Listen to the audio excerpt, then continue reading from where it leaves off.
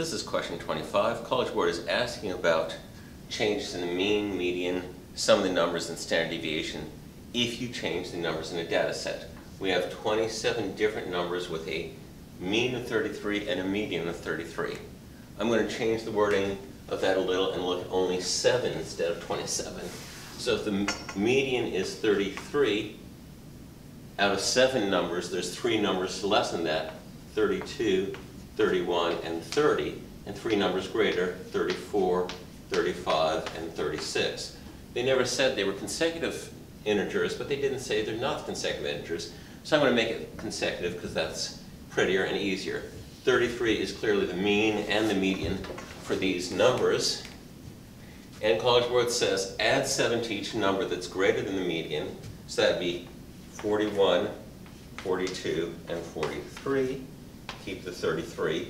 Subtract 7 from each number that's less. That would be 25, 24, and 23.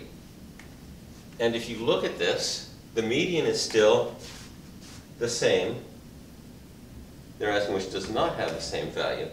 The mean, if you add them up, since 23 plus 43 is 66, 30 plus 33 is also 66. That sum hasn't changed because I subtracted 7 here but added 7 here. Similarly, 24 plus 32 is 36. 31 plus 35 is 36. Those haven't changed. 32 plus 34 and 25 plus 41 add to 36. The sum of the numbers is still the same, which means the mean is still the same. So, which does not have to be the same would be none of those 3. All 3 have to remain the same. Standard deviation is a measure of how spread out the numbers are. When we subtracted 7 from each of the lower numbers, we made them further from the mean. When we added 7 to the higher numbers, we made them farther from the mean. So all numbers but the middle number have become farther from the mean. We've made the standard deviation larger, so choice D would be the correct answer.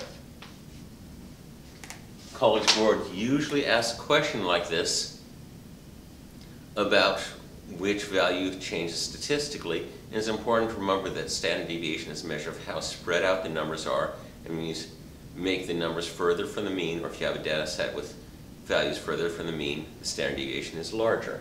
And the standard deviation includes all the values and how spread out they are overall, not just the range, which is largest to smallest. So you can have the same range and still have a larger standard deviation if more values are near the extreme.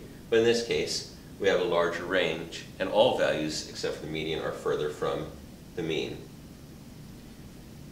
If I had done this with a full data set of 27 numbers, I would have gotten the same result, but it's easier to see with this smaller data set, so that's how I'm illustrating the answer.